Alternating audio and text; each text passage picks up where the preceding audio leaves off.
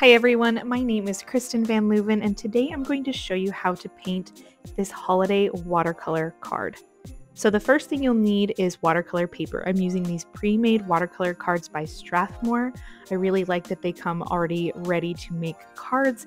The textured side is on the inside, so I just flip that over because I love using the textured side the most.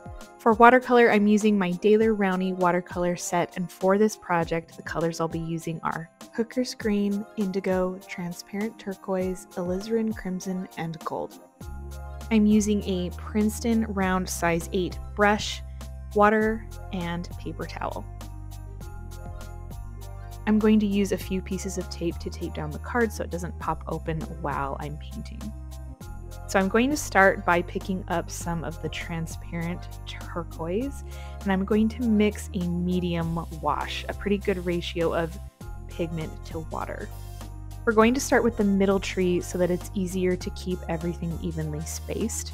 I start with kind of a line for the tip of the tree, and then I make these sweeping quick movements to the left. I'm imagining an invisible tree trunk going up the center of the tree and then making those strokes also to the right. So I'm just going back and forth between left strokes and right strokes, creating kind of an abstract looking tree. I'm not focused on the details of the branches. It obviously still looks like a tree, but it's very wonky in this stage, and it will look better in just a second. So I'm picking up some of that darker indigo color for the contrast in the tree, and I'm dropping it in really lightly in certain areas while it's still wet. I kind of want this contrasting color to give me more of the texture and the shape of the branches. And I also want it to be the tree trunk. I don't want the tree trunk to be nice and even. I kind of want it to be a little jagged and piecey going up the middle of the tree. I think that gives it a nice textured look. And then I'm going to just attach some of these strokes that are more textured, swiping from the left to the right in this darker color from the trunk into the rest of the tree. Now we're going to paint the same thing on the left, but with sap green. So we're going to pick up our sap green, and again, we want to do more of a medium tone wash. I don't mind if it mixes a little bit with the transparent turquoise, because then it brings a little bit of cohesion to the piece if some of that color is also within that green. And we're going to do that first tip at the top, that little line, swiping to the left, swiping to the right, imagining our tree trunk coming up the middle. I think the way to make this look aesthetically pleasing but also abstract is to vary the pressure of your brush. So I'm using the body of my brush for some of the strokes, but I'm also using the tip of my brush.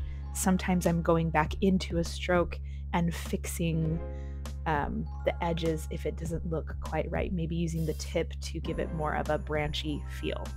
For the trunk, I've just picked up more sap green with less water, so it gives us a stronger pigment so we can get that nice contrast. For these contrasting textured strokes within the tree, I'm just using the very tip of my brush in very quick movements. So I'm not thinking about it too much. I'm just trying to add detail and contrast in this color. And it just makes the whole thing go from abstract to a pretty cute tree.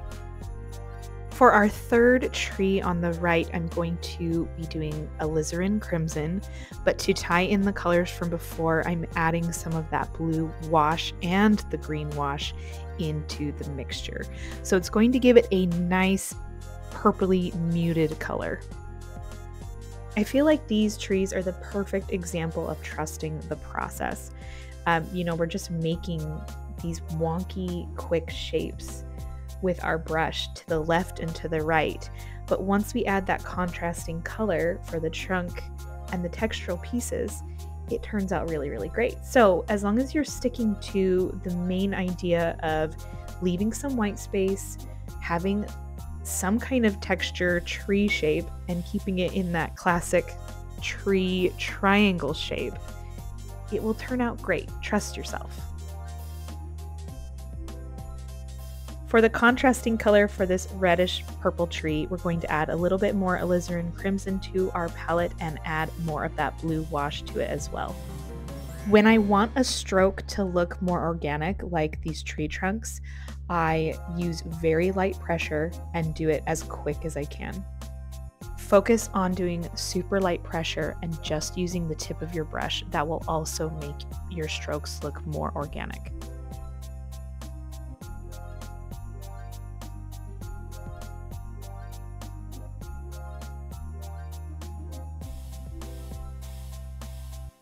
Now, these trees look great, but they need a little pizzazz. So clean your brush really, really well and really scrub into that gold to pick up a very strong amount of pigment. When there's too much water and not enough pigment when you're using gold, the gold will be dull. So it needs to be very, very pigmented with very little water. So for this middle tree, I thought it would be really cute to add a little star.